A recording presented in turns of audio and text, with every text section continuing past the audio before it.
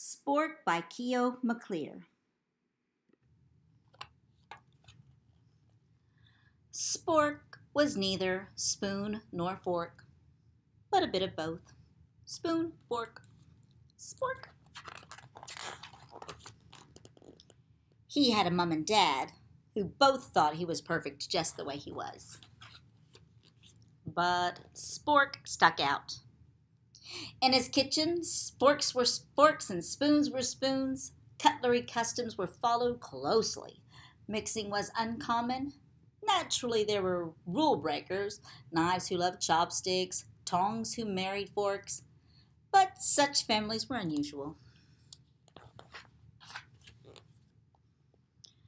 One day, after the billionth time he was asked, "What are you anyway?" and the zillionth time he was passed over when the table was being set, Spork sighed and thought, it must be easier to be a single thing, and he decided he'd try to pick just one thing to be. He thought he should start by fixing his head.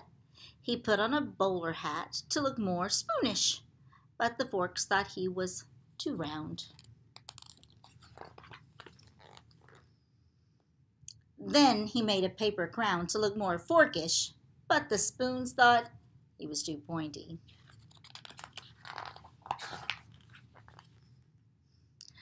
Spork wondered if there were other lonely creatures out there with no matching kind who never got chosen to be at the table. At dinner time, he watched from the drawer while the spoons played pea hockey and skillfully balanced boiled eggs. He sat off to the side while the forks raked fancy patterns in the mashed potatoes and twirled noodles around in complicated circles like rhythmic gymnasts. And at the end of this and every other meal, Spork looked on while the others enjoyed a super bubbly bath in the sink.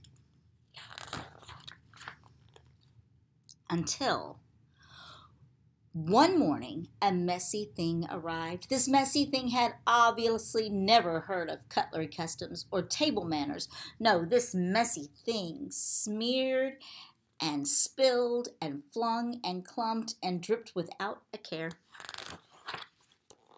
"Wait," said the forks, but the messy thing did not wait. "Careful," said the spoons, but the messy thing was not careful. "Help," said the forks, while the messy thing continued to slop and splatter. "Quick," said the spoons.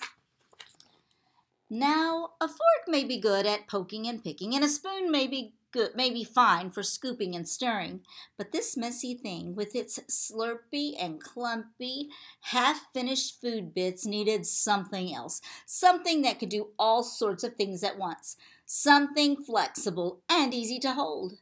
Something that was neither spoon nor fork, but a bit of both. That's when Spork landed. The messy thing saw Spork and immediately stopped and gurgled. It grabbed Spork and held him motionless in its fist. It tapped him once and let out a cheerful shriek. It wagged Spork excitedly up and down. And that's how Spork finally and happily found his way to the table. Just a bit round, just a bit pointy, just right.